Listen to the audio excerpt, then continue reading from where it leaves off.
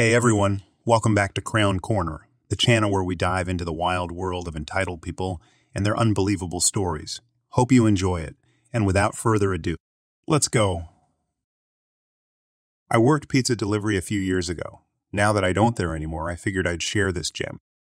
Me, lead, my shift lead PG phone girl. For a little while, some of the phone girls were jealous of how much money the drivers made in tips every night. We averaged about 90 to 150s on a good night, but their own tips usually ran about 20 to 30.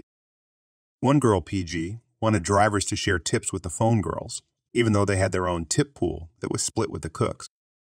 TG even tried to get the store manager to sign off on it. He wasn't having any of it, and ignored all the drivers when we told her just how much of our tips went to fuel and maintenance. TG wanted half of all driver tips to be split with the phone girls and cooks, despite having their own tip pool. Heck, the cooks were paid more than the rest of us since they had the hardest job in the store. Seriously, they sometimes had to crank out up to 50 pizzas in 20 minutes on busier days.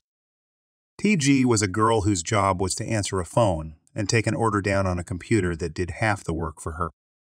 While they were also supposed to make salads, that wasn't nearly as much as the cooks or drivers did. Hell, most of the time a driver ended up cleaning up the front end when the phone girls decided they weren't up to it. Finally had enough of it one day. So I told PG, to her face, that what she wanted to do violated state law. She still argued against it, so I decided to bide my time and wait. Here's the thing.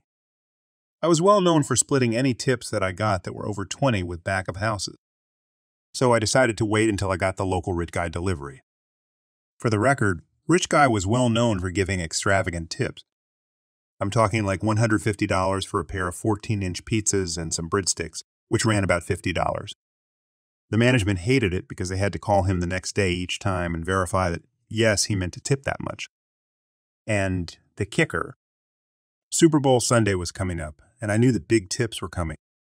The best part was that he liked to ask for certain drivers, and I was one of the ones scheduled that he normally asked for. I talked with some of the other drivers who were scheduled that day to make sure that they were on board, and we set the plan in motion. We even had our shift lead in on it, which played into things later. Super Bowl was about a week after the discussion between me and PG. Rit Guy ordered, and I got the order, and boy did he pay out that day. He'd been having a party, and he ordered almost 300 worth of 18-inch pizzas, breadsticks, chicken bites, and wing. When I got there, he gave me 200s in a single tip, which doubled my tips for the night. At the end of the night, I counted up my tips and started to do my usual. But I stopped at the end when I was reporting tips on my end of night. Most of the staff were waiting for me to finish, since I was known for sharing large tips, even the other drivers who knew what was coming. Calling my lead over to the register that I was reporting my final counts on, we had a discussion that we knew PG was listening in on. Me. Rich Guy gave me 200 for a tip. We going through the usual routine? Lead. Yeah, I'll leave a note to call him in the morning to verify again. Me. Great, thanks. Led, you doing the usual thing? Referring to my habit of sharing tips over 20? Me. Nah, I'm kind of done with it. Led. I thought you always shared tips over 20? Me. Yeah, but I got sick of certain people who keep talking about forcing us drivers to share our tips. Led. Oh, I see. Yeah, that would get me irritated as well. But you are aware that they can't do that, right? Me. They seem determined to try. So I'm going to start keeping all my tips to prove a point. Led. Fair enough. It's your money. Even I can't force you to share it. And that's law. TG had been waiting in the corner of the store for me to finish my count and share my tips the whole time. From what one of the others told me afterwards, her face turned about the color of a tomato during this whole exchange. Finishing up my count and dropping my money, I got ready to leave. Some of the cooks were waiting by the back door, expecting me to share as usual when I just walked by them. Thinking I'd forgot about them, one of them asked, in a not-so-subtle manner. Dang, that was busy? Did you make good tips tonight? Yup, I reply. Not doing your usual? One asked. He knew he wasn't allowed to ask me directly to share tips, but he'd been one of the ones I usually split tips with. No? You can ask Lead about it if you want to. But I've stopped doing that for now. I had the next couple of days off, so I wasn't there for most of the storm that followed. The cooks that I usually split with got curious and asked Led about what had happened. And since I told him I didn't mind him telling, he told them the truth, that one of the phone girls had been getting under my nerves about sharing tips, which wasn't legal. He then pointed to ask why they thought it was strange that I wasn't sharing tips. When he was told that was my usual thing, he commented in a not-so-subtle way that it was very generous of him. Needless to say, the cooks, who'd been the beneficiaries of my generosity, weren't that amused that I stopped being so generous and wanted to know why. PG soon started getting the cold shoulder from most of the other back-of-house staff, and she soon complained to the owner, who'd been unaware of my normal generosity, that she was getting bullied. After a call to come in to work on my day off, I was asked what was going on by the owner. So I told him everything. The next Friday, everyone was scheduled for a mandatory meeting. Owner came in and explained that forcing an employee to share tips was a violation of state and federal law, and that if he ever heard of someone being pressured to split their tips again, he would be reporting it to the labor board and firing the person responsible. PG was ordered to apologize to the driver she'd been bugging about splitting tips, and I worked my next few shifts as usual. PG never gave me trouble after that, and eventually I started sharing larger than normal tips again into the general tip pool. I ended up changing jobs about a year later, but I still look back at that job fondly. I loved working there and would gladly go back if they ever asked me to work part-time again. On a more positive note, PG has really turned herself around and is even going to be a store manager at a different location soon. We ended up burying the hatchet a few months after the whole thing. Back in 2010, I found myself living in Winter Garden, Florida, with my husband and his terminally ill uncle. The circumstances leading us there were unfortunate, as we had experienced significant losses during the 2008 housing market crash, just like many of my husband's lawn maintenance customers. In the midst of our financial struggles, we made the decision to move in with his uncle, who was suffering from stage 4 cirrhosis of the liver. Surprisingly, his self-entitled sister and her family refused to lend a helping hand in taking care of him. My husband, a retired Seminole County Sheriff's officer, which became important later in the story, and I settled into the 2 bedrooms of the condo while his uncle occupied the living room where he had set up his bed. However, we soon discovered a series of problems in the condo. On the first day, we came across dangerous black mold caused by a leaky dishwasher. The following day, we noticed loose tiles and a leaky shower head in the master shower. To our horror, on the 3rd day, we stumbled upon a nest of brown recluse spiders in the living room. We promptly discussed these issues with his uncle, only to find out that the landlord, whom we referred to as the slumlord, was refusing to address these problems as required by law. Although we were inclined to take legal action at the time, my husband's uncle managed to dissuade us on multiple occasions. Interestingly, the slumlord remained cordial as long as my husband's uncle was alive. However, everything changed the day after his uncle's passing. The slumlord's behavior became hostile, aggressive, and he began exerting pressure on us to vacate the premises, treating us as nothing more than drug-addicted squatters. In fact, when we dropped off our next rent check, he even tried to physically confront my husband. Despite his threats and demands, the slumlord refused to follow the proper eviction procedures outlined in Florida laws. Adding to our troubles, the slumlord's corrupt associate, his wife, who happened to be a Winter Garden PD code enforcement officer, recruited my husband's self-idled aunt and uncle to harass us, suggesting we should just move even if it meant living in a tent. Self-entitled aunt, why don't you and my nephew, the retired SCSD officer, just leave so they can rent the condo to another senior? Husband, we currently have nowhere else to go, and he must abide by the eviction laws. Otherwise, he'll face serious consequences. Self-entitled aunt, you're nothing but trouble. Retired SCSD officer. You've been causing problems since the day you were born. Get out of their condo and stop being a nuisance for everyone. Who cares if you have to live in a tent? All these events aroused suspicion in my husband, who, having specialized in uncovering corrupt law enforcement during his tenure, became especially wary. We discussed the situation and decided to launch our own investigation into the slumlord and the corrupt code enforcement wife. Firstly, we started placing all rent payments into an escrow account, meticulously documenting the neglected repairs. Secondly, we sent a cease and desist notice to the slumlord and the self-entitled aunt, putting an end to their harassment. Simultaneously, I delved into researching public property tax records, and to my delight, I struck gold.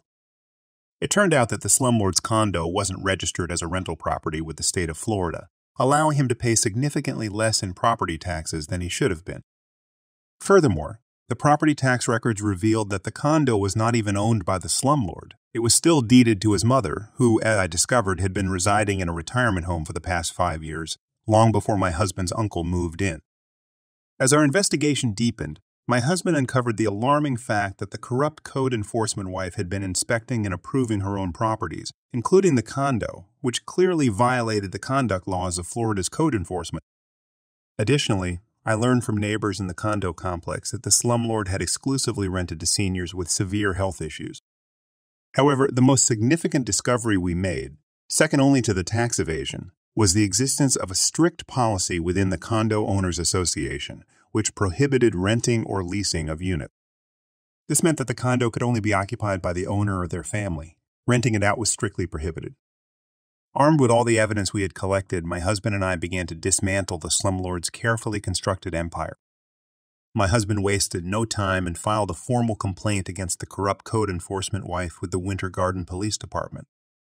Given his outstanding record in Seminole County and his previous accomplishments in exposing corruption, including uncovering misconduct within Child Protective Services in the early 2000s, his complaint carried significant weight. This background played a crucial role in prompting the Winter Garden Police Department to launch an investigation into the corrupt code enforcement wife. The investigation revealed not only her perjury during inspections on her family's properties, but also on the property owned by my husband's self-entitled aunt and uncle. As a result, the corrupt code enforcement wife was terminated from her position, had her state enforcement officer's license revoked, and faced multiple criminal charges. Meanwhile, I submitted all the evidence of property tax fraud to Florida's Property Tax Division, which led to a state investigation into the slumlord. The investigation uncovered not only his property tax fraud related to the condo, but also fraudulent activities regarding a property he had been renting to his son and my husband's self-entitled aunt's son. Additionally, it was discovered that he had committed business tax fraud and income tax fraud. In a surprising turn of events, both slumlord's son and my husband's self-entitled aunt's son were arrested for possessing illegal narcotics with intent to sell when investigators arrived at the rental house where they resided. The extent of the fraud discovered during this process exceeded our expectations, but we were relieved that justice was being served. The business tax fraud perpetrated by the slumlord also implicated my husband's self-entitled aunt and uncle, since they were his business partners. The self-entitled uncle, who held the position of postmaster in Winter Garden, came under investigation by the United States Postal Service, USPS, due to his involvement in the tax fraud scheme and the embezzlement of money orders. As a result, he lost his job and pension. All four individuals, the slumlord, his wife, my husband's self-entitled aunt, and my husband's self-entitled uncle, were convicted of multiple white-collar crimes. They were forced to sell their properties and most of their belongings, serve various forms of jail time, and face substantial fines and restitution orders. In the end, the slumlord, his wife, my husband's self-entitled aunt, and my husband's self-entitled uncle, along with their sons, were brought down by a multitude of felony and misdemeanor charges, all because they attempted to strong-arm us into eviction. This whole experience serves as a testament to the intelligence and resourcefulness of tenants when pushed to their limits. It also highlights the importance of being knowledgeable about rental laws and proficient in researching public records, as such knowledge can ultimately save you from undesirable situations. So, picture this. I'm cruising down the road on my way to work, just minding my own business, when out of nowhere, this lady, who's the epitome of what they call a Karen, decides to make a wrong turn right into the side of my pickup truck. I can't even react before she jumps out of her car like she's auditioning for a role in a drama queen contest. She steps out of her car, and this, what happened? Karen, shouting, "You just hit my car, you idiot!" Me, "Oh, lady, calm down. You made the wrong turn, not me. Let's exchange insurance info and we can sort this out." But oh boy, this Karen wasn't having any of that. She starts screaming at me like I've just insulted her cat or something. Karen, still shouting, "I'm not exchanging anything with you. You're paying for this." I want cash right now. Now, I'm no insurance expert, but I know you're supposed to call the cops when things go south like this. So I tell her I'm going to do just that. Me, getting out my phone. Fine, we'll let the cops figure this out. And that, my friends, is when Karen's fuse got shorter than a stubby pencil. Karen, you're calling the cops on me. You little... But before she could finish that sentence, she dashes to her car trunk and pulls out a baseball bat. Yes, a real-life wooden baseball bat. I'm thinking, is she going to play a game of baseball or what? Karen, I'll give you a reason to call the cops. And she starts going to town on my poor pickup truck like it's a piñata at a kid's birthday party. I couldn't believe my eyes. The sound of that bat hitting my truck made me cringe like I was watching a horror movie. Me, shouting, "Hey, what the heck are you doing?" Karen, still swinging the bat. You want the cops? I'll give you the cops? Now imagine the scene. Karen's bashing my truck. I'm standing there with my phone recording this insanity for evidence and praying that the cops arrive ASAP. Well, guess what? Lady Luck finally decided to show up in the form of 2 police officers. They pull up, lights flashing, and I swear they must have thought they stumbled into a crazy circus act. Cop 1, with a raised eyebrow. What's going on here? Before I could utter a word, Karen jumps in like she's been rehearsing this performance her whole life. Karen, pointing at me. Officer, this man assaulted me and tried to steal my car. Me, are you kidding me? Cop 2, looking at me and Karen. All right, let's calm down. Sir, ma'am, we need to hear both sides of the story. So, there we are, in the middle of the road, Karen with a bat in hand and me with my phone, trying to explain what happened. I show the officers the video I took, which pretty much seals the deal in my favor. Cop 1, ma'am, you're under arrest for assault and destruction of property. Karen, what? You're arresting me? Cop 2, handcuffing Karen. That's right. You have the right to remain silent. I couldn't help but grin as they read her the Miranda rights. Justice, my friends, was being served on a platter today. Long story short, they took Karen away in the squad car, and I was left with my battered but still standing pickup truck. The officers told me that she'd be facing some hefty fines for the damages she'd done. Karma, as they say, is a real, what. As for me, I finally made it to work, albeit a bit late. But hey, the story I had to tell my coworkers about my wild morning made up for it.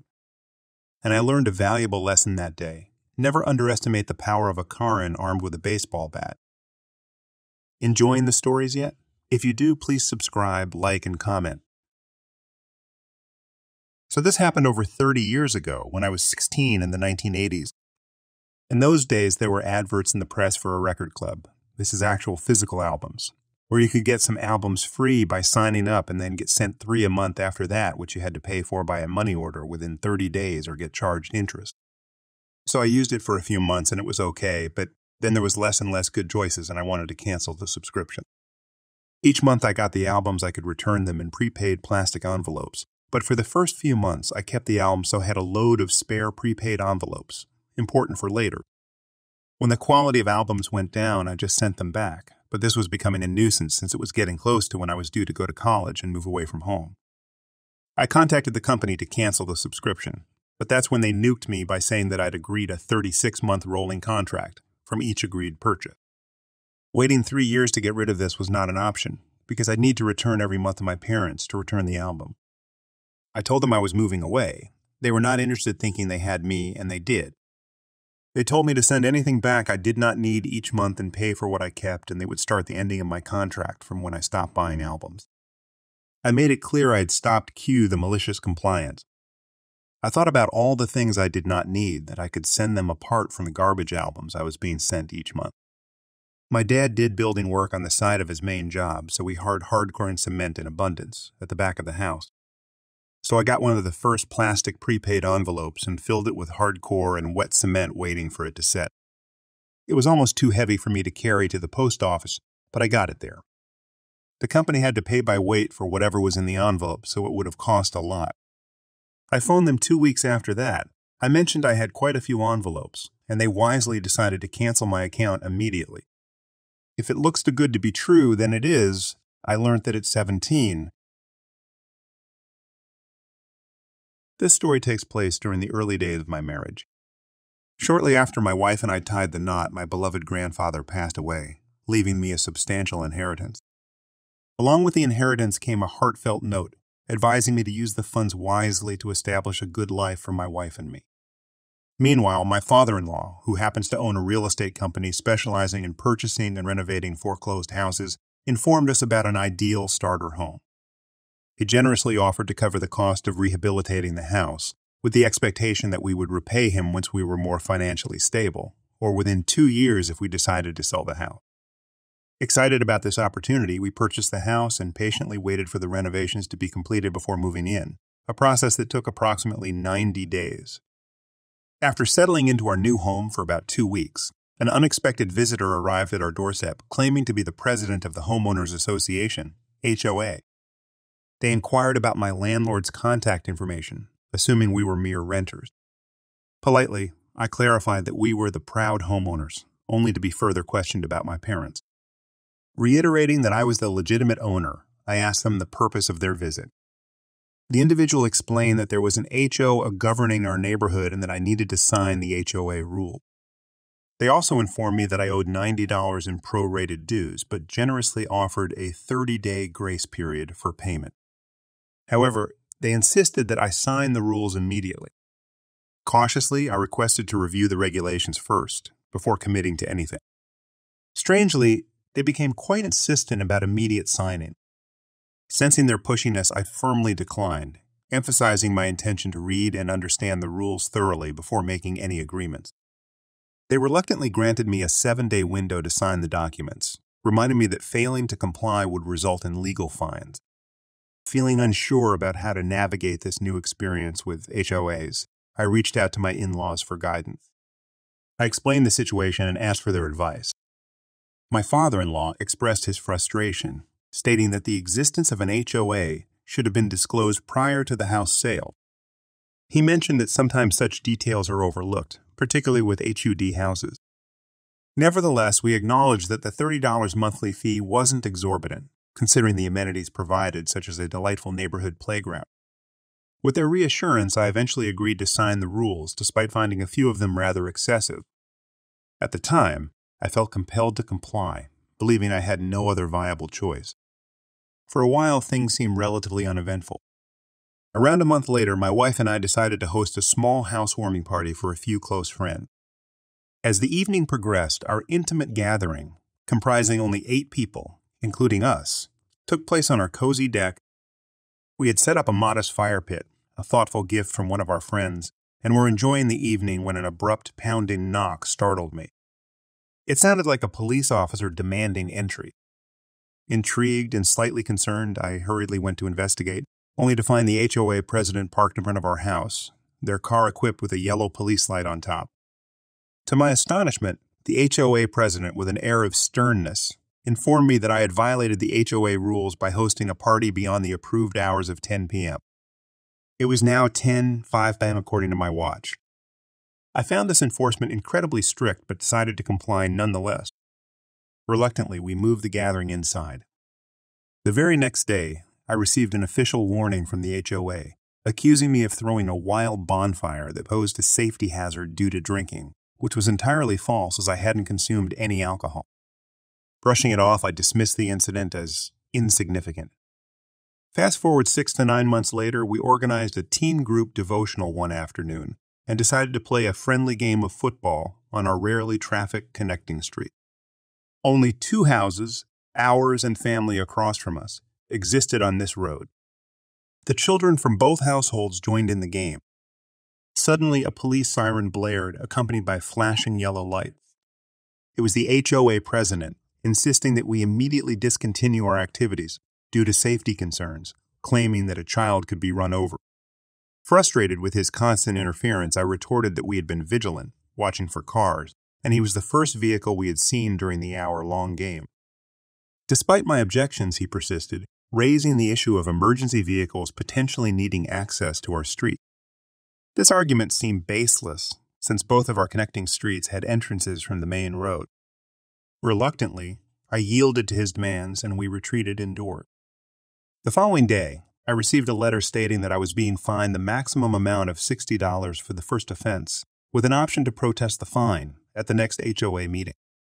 However, I noticed that the fine was due in 30 days, while the next meeting was scheduled for 35 days later. Determined to contest the fine, I chose not to pay until after the hearing. I promptly replied to the HOA president, notifying him of my decision. When the meeting arrived, I found myself facing an assembly consisting of the HOA president, his wife who served as the HOA secretary, the vice president, who happened to be the president's neighbor, and the treasurer, the vice president's wife. My protest was swiftly dismissed, and to add insult to injury, I was charged an additional $30 late fee for not paying on time, despite having informed the HOA president beforehand. Fed up with the relentless enforcement, I realized I had reached my breaking point, but felt powerless to take any significant action. About 4 to 5 months later, my wife and I joyously welcomed our first child into the world. One night, upon returning home from my second job in retail, my military buddy called to congratulate me. Not wanting to disturb my peacefully sleeping newborn daughter, I opted to remain in my car with the engine running, as the night air was slightly chilly. I sat in my car for around half an hour, enjoying a moment of peace, when suddenly I heard a blaring police siren and saw the flashing yellow light. It was right in front of my house, and the noise was anything but subtle. The intrusive light even managed to seep into my daughter's bedroom. Irritated, I stepped out of the car and rather brusquely requested the officer to turn off the light to avoid waking my daughter. His response was perplexing. He claimed I appeared suspicious sitting in my car with the engine running outside my own home. I proceeded to explain the situation, but he remained dismissive, stating that my troublemaker history wouldn't grant me any leniency. At that point, frustration got the better of me, and I expressed my dissatisfaction with his attitude. I even told him exactly what I thought of his behavior. Refusing to back down, I sat on the hood of my car. He lingered for another 15 minutes, persistently urging me to go inside.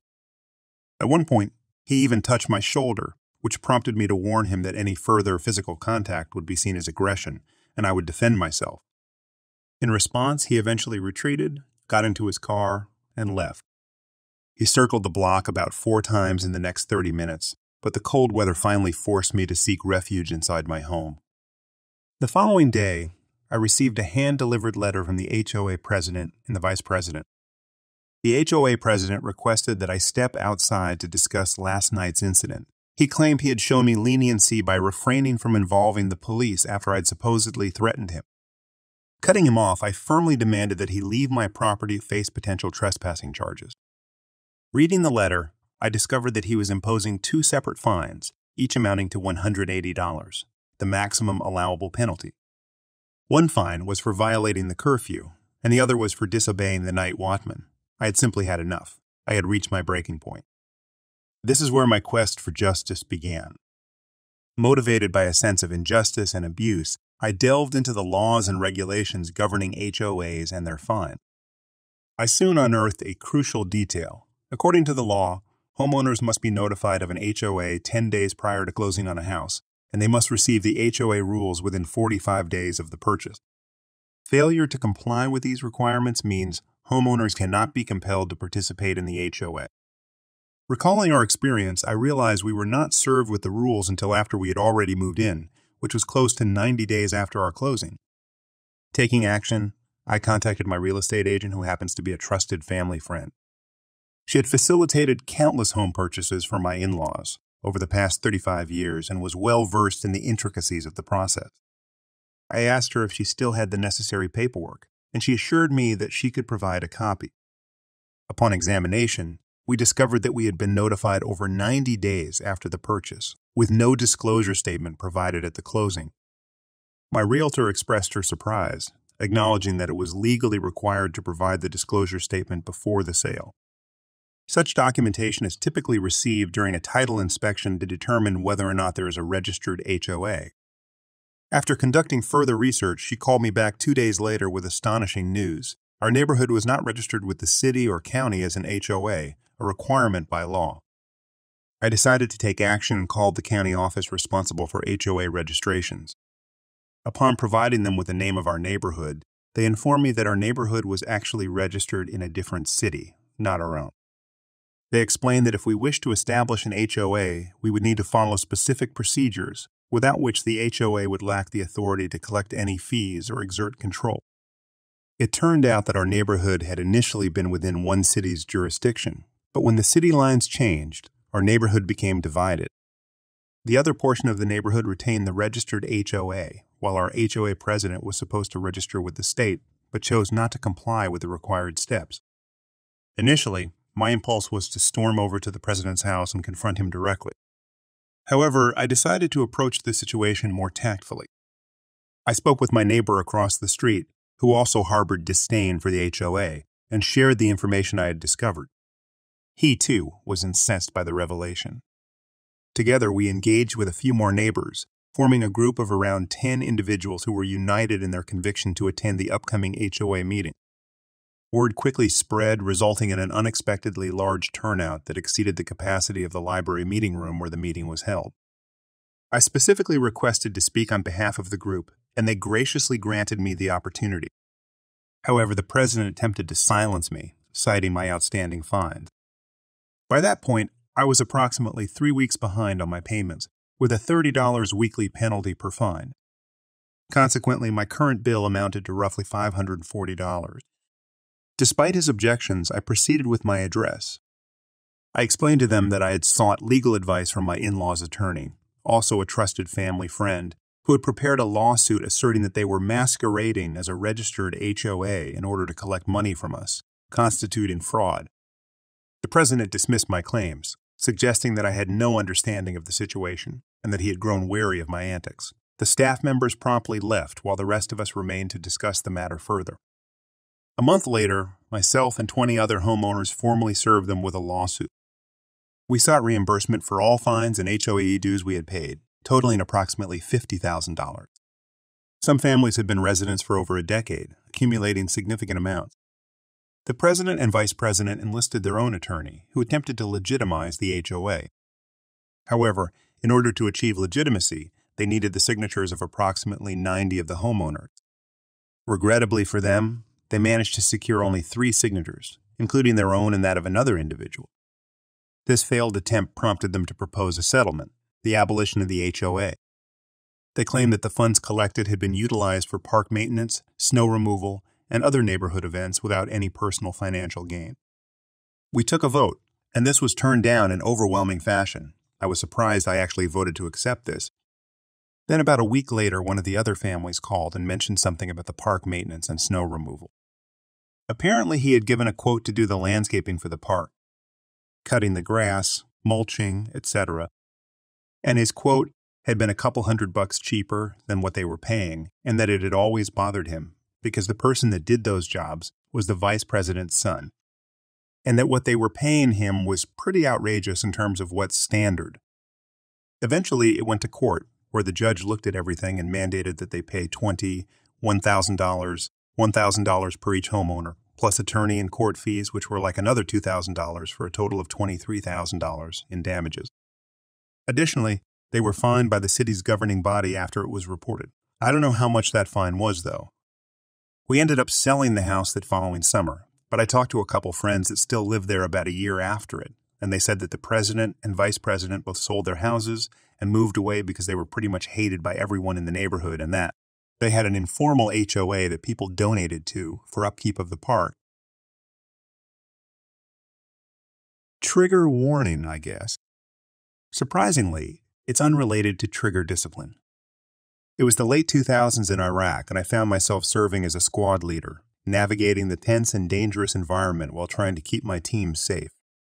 With 2 team leaders and 6 soldiers under my command, our mission on that particular day was to search for potential threats, things that could go boom.